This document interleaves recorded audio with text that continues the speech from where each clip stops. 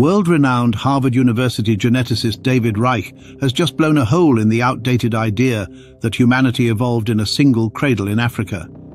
In a stunning new interview, he declares we have no idea where our ancestors truly came from, and challenges the long-held assumption that Africa was somehow isolated from Eurasia, calling it a strange idea, not backed by the scientific or genetic evidence. The period between about 2 million to 500,000 years ago, I think it's not at all clear where the main ancestors leading to modern humans were.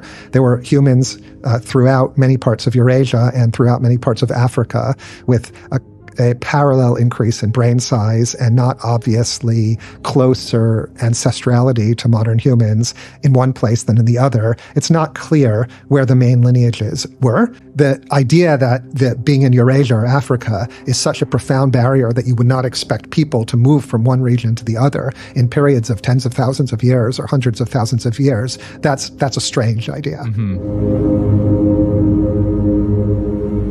Around 650,000 years ago, the Earth entered one of the most hostile phases in its climatic history.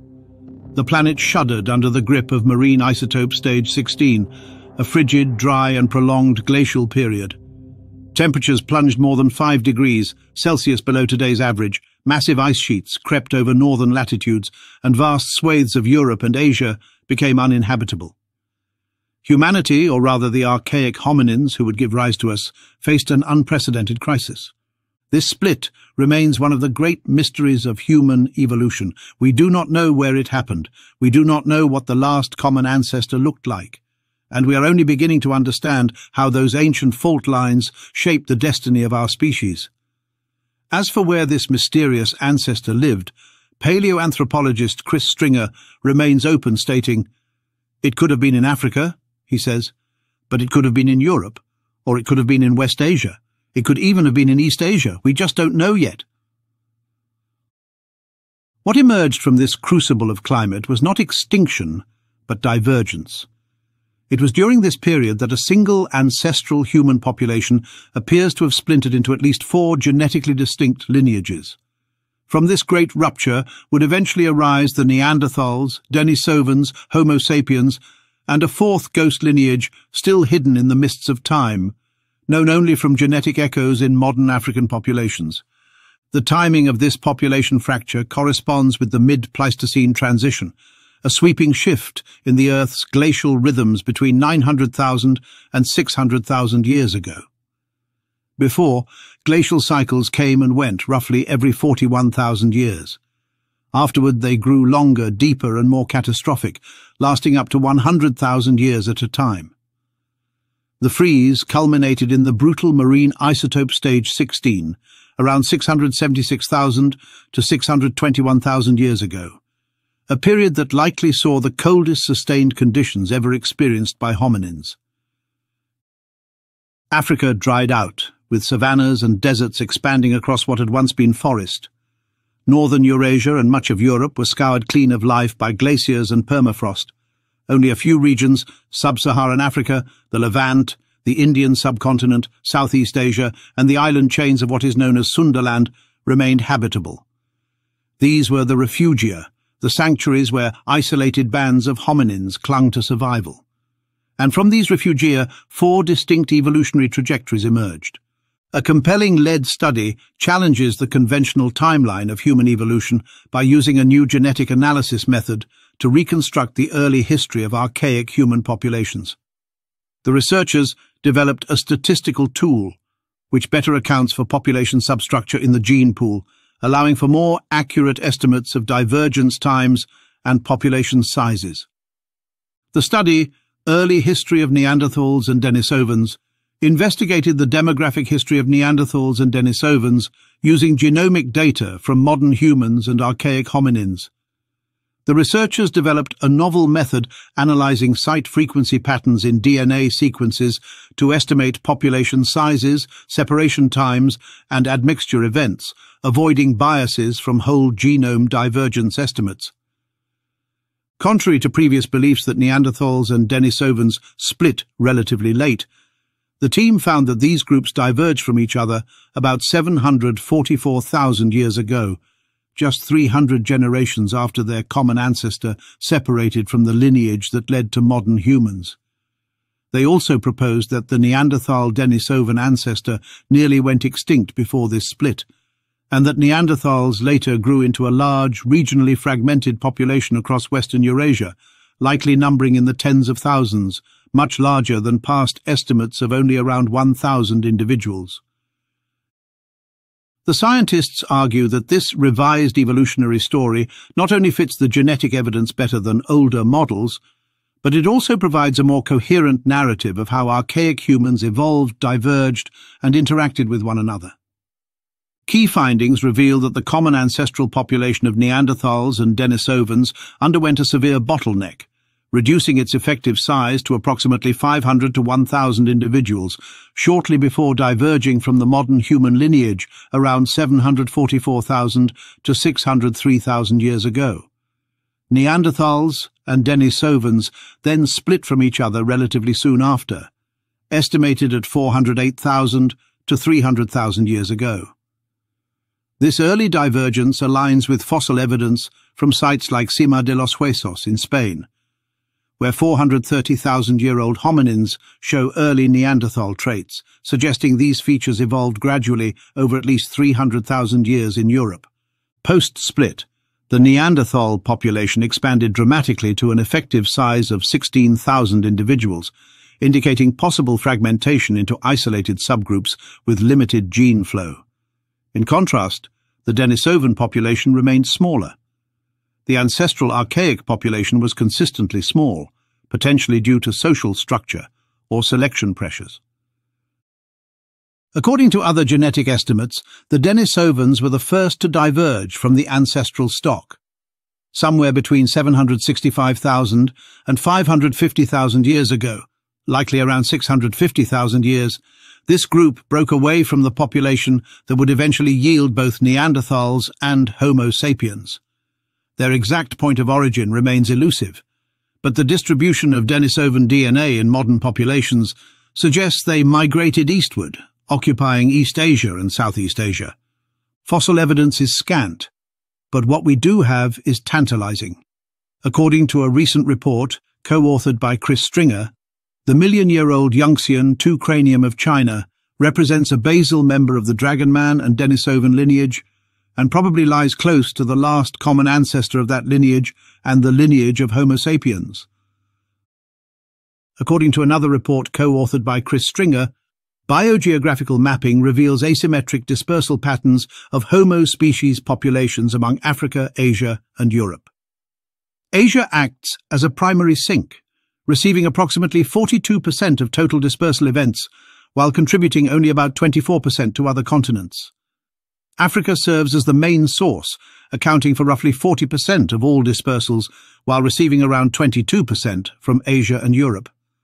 Y chromosome analysis suggests that Neanderthals and modern humans diverged prior to 590,000 years ago, consistent with other evidence. Today, some researchers believe even earlier dates are possible for the elusive ancestor. A study comparing the teeth of Neanderthals and Homo sapiens proposed that Ancestor may have lived at least 800,000 years ago, pushing its existence well beyond the age of Homo heidelbergensis, long considered a prime candidate. This finding casts doubt on heidelbergensis as ancestor, who may have looked more like us than like Neanderthals. Remarkably, some evidence suggests that this common ancestor was more modern than the groups that it gave birth to, suggesting a sort of reverse evolution that stunted humanity for hundreds of thousands of years.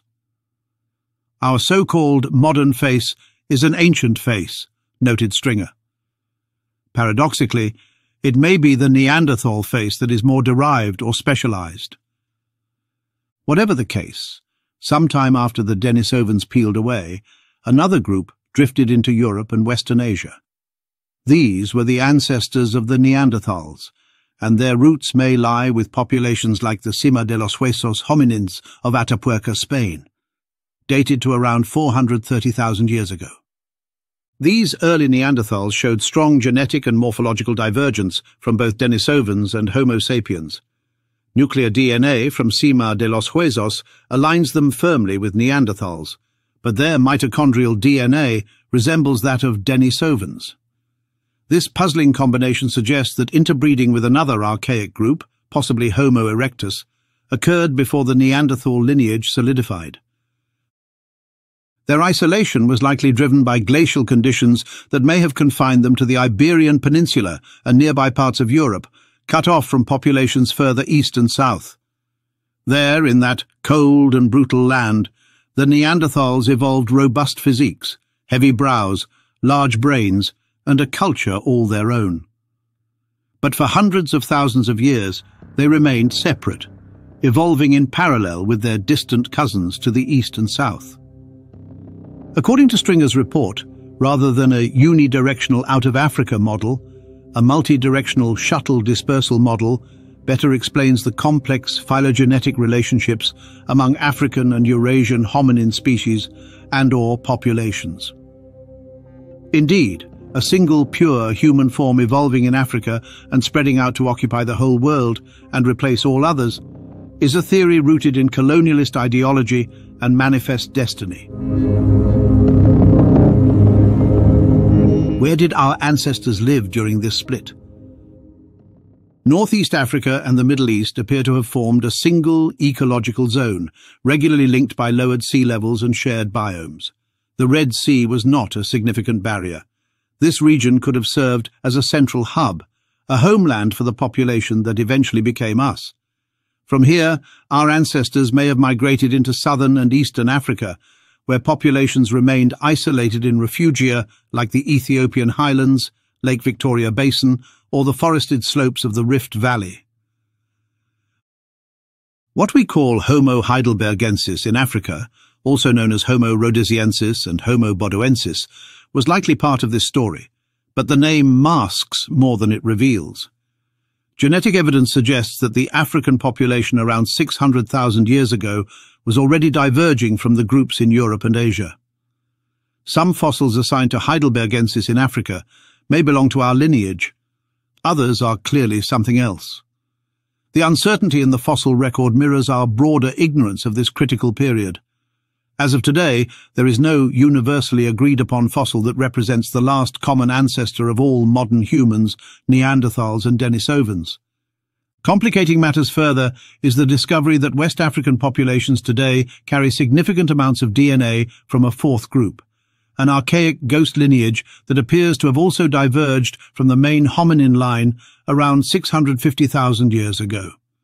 This unknown population, which may have persisted in parts of Africa until at least 124,000 years ago, interbred with Homo sapiens ancestors and contributed up to 19% of their genome in some populations.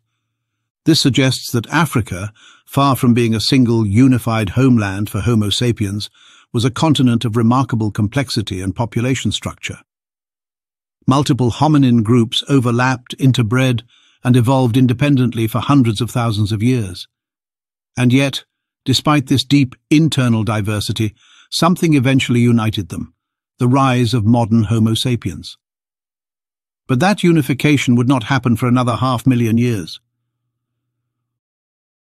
All of this raises a central question.